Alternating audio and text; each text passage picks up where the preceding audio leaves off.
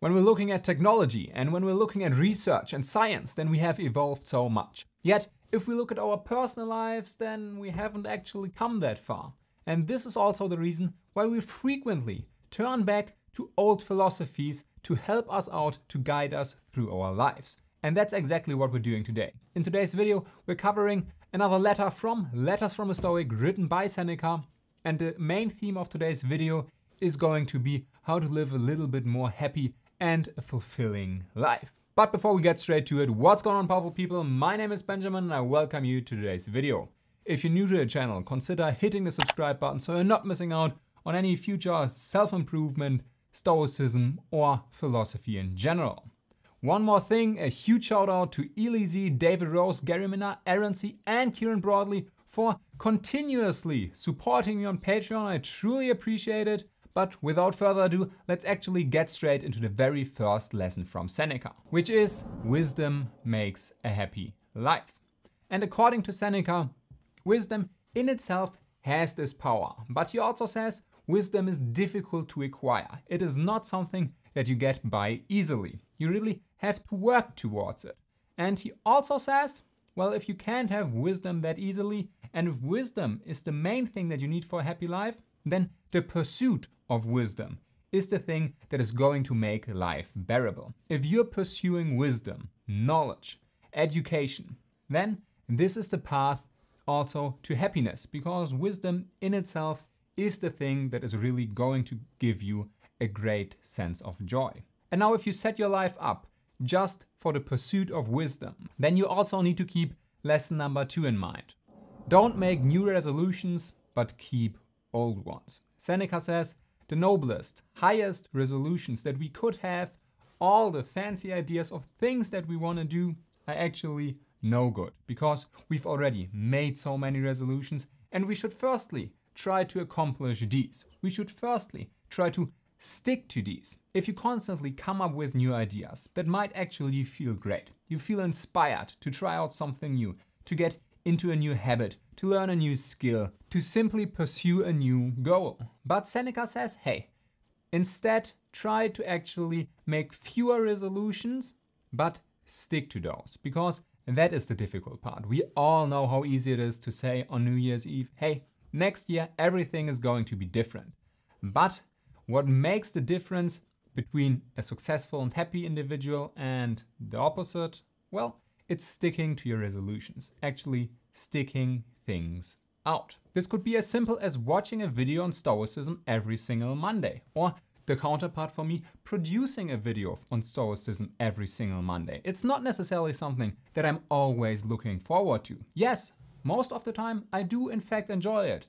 I like reading about philosophy, I like talking about it, yet we all have those days where we just feel like not doing it. But this doesn't stop me. I have to stick to the resolution of just saying, okay, I made a commitment, I upload a video on Stoicism every Monday, and this is what I'm doing. This is what I have been doing for the past month, so I'll keep it up. Lesson number 3 of today's video is to be self-critical.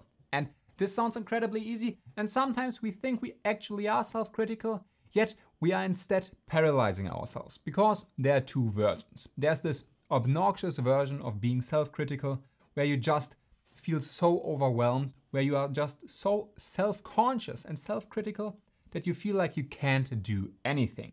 You can't speak in front of a crowd because you know all the things that could happen, because you know all the flaws that you have, because all of this just makes you afraid. And you need to be very careful to not turn being self-critical into an emotional state, into the emotional state of fear. Instead, you should be self-critical in an objective and rational manner. Take a step back, look at yourself, look into the mirror, and really see what is going on. Don't just think everything is shit, instead really just nitpick and make an objective evaluation of what's actually going on. Often you don't need to be afraid, and that shouldn't be the goal of being self-critical. Being self-critical means you find mistakes and you work on them. That's a good thing. You don't need to feel bad for these mistakes. And if you go out and if you are afraid of something, then just think of it as good practice. It will help you. The more often you speak in front of a crowd, the more often you speak in front of a camera, the better it will get.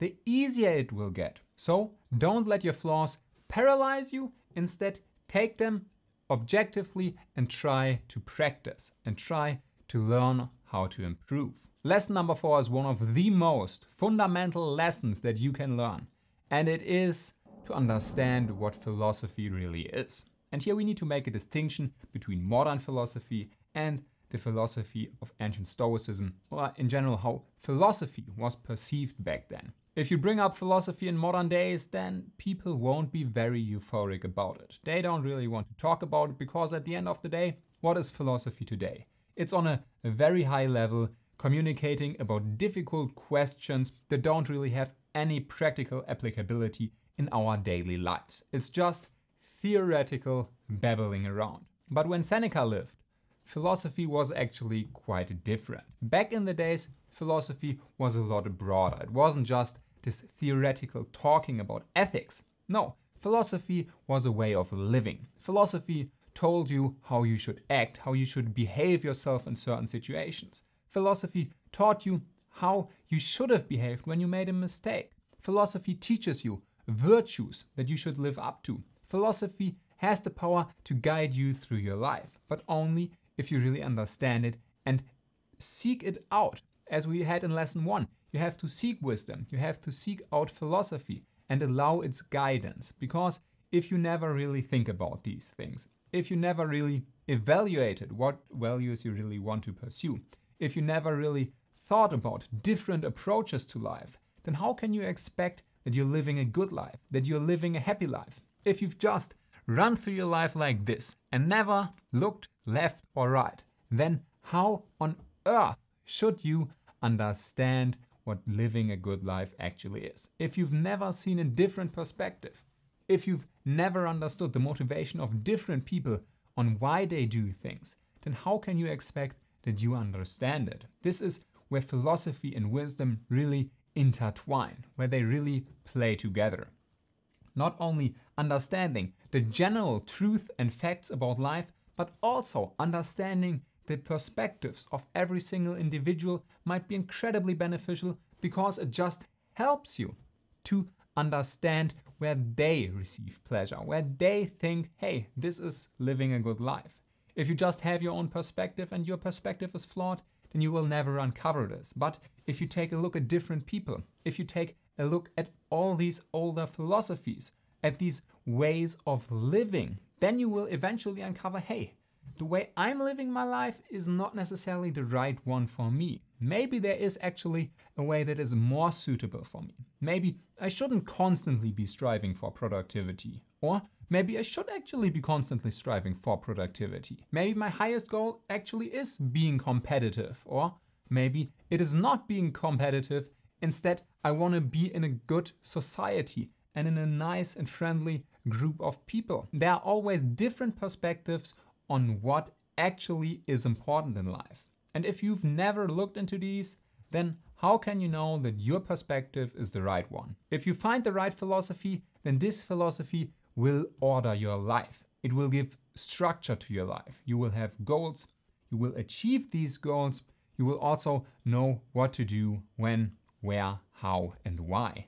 And only if you know why you're doing the things that you're doing, only then will you truly feel like you're having an impact. And only then you will get this slight sense of having meaning. Otherwise, it will be incredibly difficult. If you enjoyed today's video, I'd highly appreciate if you click that like button for me. I have 2 more videos for you right here, a subscribe button up there. Another huge shout out to Elise, David Rose, Gary Minnar, Aaron C, and Kieran Broadley for supporting me on Patreon. I wish you a wonderful day, and I will be seeing you in the very next video.